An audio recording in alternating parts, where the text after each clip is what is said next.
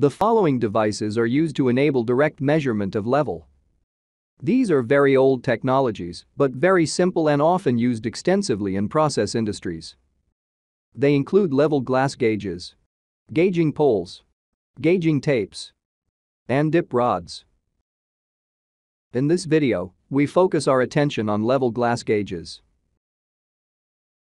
The level visual indicators are common, and there are actually different ways to indicate the level with these devices.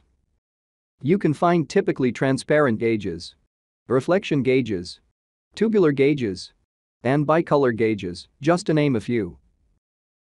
In the glass level gauge design, a transparent wall allows the location of the liquid level, as depicted here.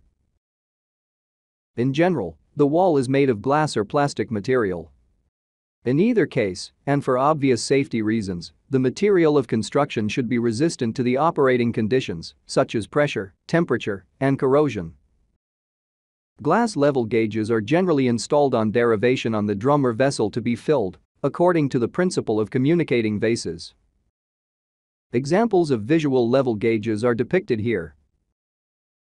In general, these devices are equipped with two safety ball valves.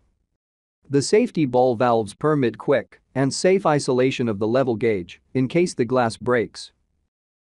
Keep in mind here, a special attention is to be given to the opening of these valves.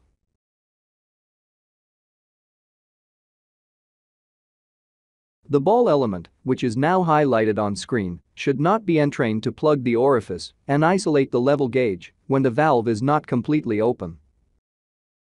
Now, take a look at the following 3D animation. It illustrates how these level measuring devices work.